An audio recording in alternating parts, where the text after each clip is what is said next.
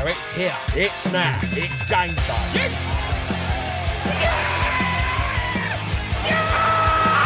No! Fucking in the ball!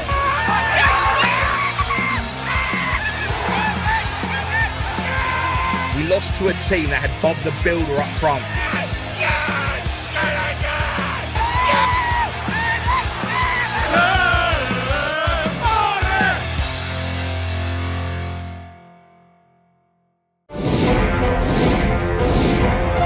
Tonight, we are going to witness the most anticipated match in the history. Are you ready?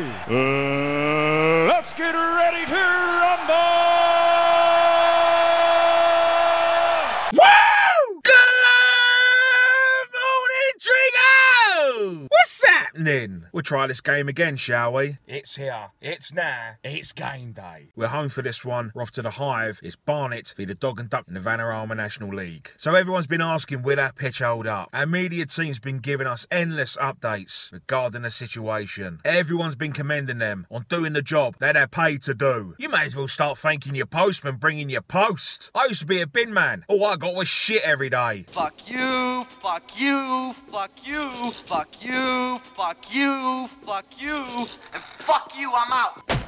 But anyway, that's another chatting bollocks. Let's get to football news!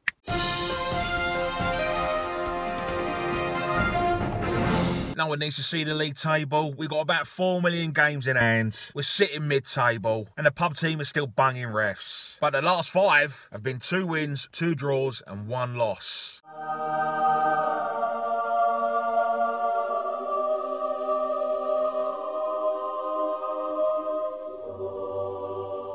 Luke Garrard has now taken 233 games, winning 81, drawing 75, losing 77, gives him a win percentage of 34.76. Number 9, Kabongo Shimanga, who has 18 goals, 1 assist in 35 games. I don't care about your mans. I don't give a fuck. Oh shit. Here we go again. The first of the first 2019, Barnet won, the pub team won. Mason Clark getting our only goal of the game. So, let's get to the grand. Let's get some team news in. Let's get 3 points. And then let's get the fuck out of town. Fuck you, Dog and Duck. You think you're sitting pretty when we both know you're out of your depth in this league? Now run along and join the Queen Vic, the Woolpack, the Nags Head, and the Rovers Return before you embarrass yourself live on TV again. You bunch of wankers. Come on, Barnet.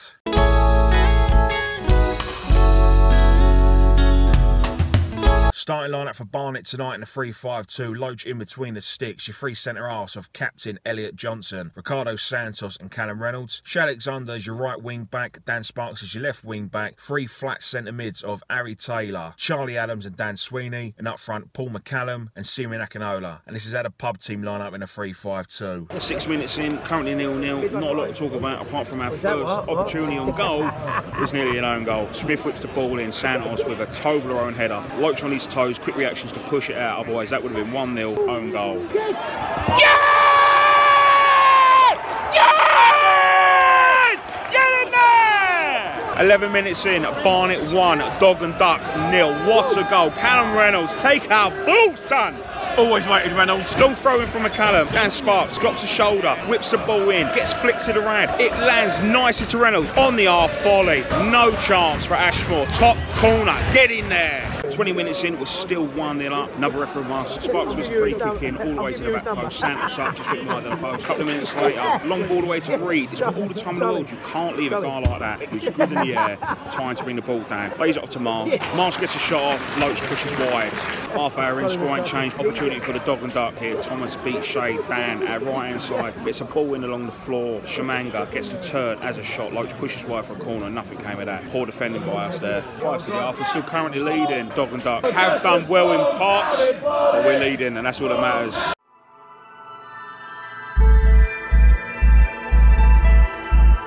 Half time here at the Hive, and it's Barnet 1, it's Dog and Duck 0. That's been a very good half from us. Game management, spot on. By far the better team in this first 45 minutes. Opportunities at both ends. It got a little bit fiery in the last few minutes of added time. We don't want to drop down to their level. They haven't really been in this game. We've gave them a few opportunities. Reynolds is trying to do his best Terry Butcher impersonation with a bandage around his head. Loach has dealt with everything that's been thrown at him so far. We're giving Reed far too much space. They're just going to get one opportunity and score it. We've seen it time and time again. We're being far too wasteful in the final third, like we always are. There was a nice bit of movement between Sparks' individual skill to Akinola. Took too long to pull the trigger. We're only at the halfway point. It's only half a job done. It's all to play for in that second half where anything can happen. Come on, Barnet.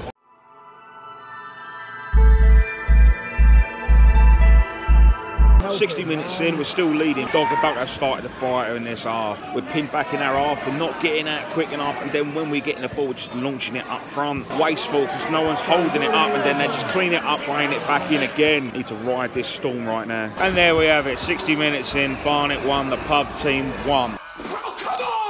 Second half, it's been Dog and Duck. They've controlled the play and they've pinned us back and we've panicked. Smith gets a shot off, beats Loach, and now they're back into the game. First half, we had our tactics down to a T. They've had a rocket up their arse, and now we look like the pub team. 3 minutes after that, pub team, another dangerous attack. Reed at the back post, so much space. He gets his header away, but nothing that Loach can't handle. Since Reynolds has come off, it's gone to Pop now. Dunne's in the middle, and we've got no shape in that midfield now at all. Harry Taylor's had to drop at centre back. Game's changed. Need to see where the plan B is going to come from. 10 minutes later, the pub team are now in front, leading 2-1. Are you on drugs? Are you fucking on drugs? Why can't we defend our line? Corner whips in, bounces around, back and forth, flick on, lands to Marsh. He's only got to tap it in. That's fucking shit from us this half. Where's the plan B? Got any ideas, anyone? They've been all over us. They deserve the lead the way that they've played. 15 minutes to go. Our only attack of this half, but we're back in the game. Barnet 2, pub team 2. This move came all from our right hand side. Shea plays into Mason Clark, who holds the ball up. Shea continues his run. He plays back into Shea, gets to the byline, puts the ball in. McCallum, what a goal. We're back into this now. Being honest, we haven't deserved anything out of this half, but that was the best movement we've had. It's a 90th, it's currently 2-2.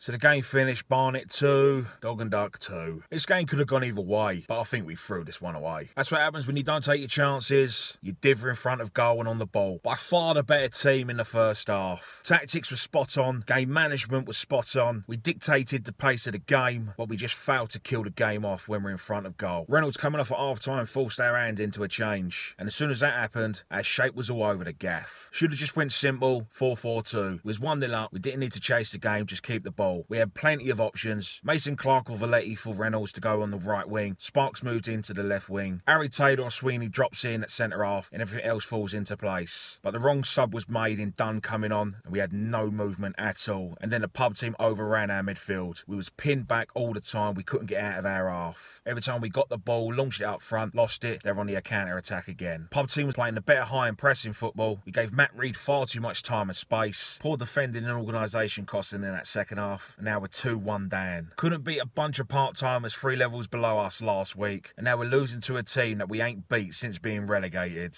The only movement we had in that second half was the one that got us back in the game. McCallum hit the post from a Sparks free kick late on in the game, but individual errors from our coaching staff and players cost us this win. I think we're stuck in this league, nothing but mid-table at best. Stockport County up next, away. You know what to do. Ta-da.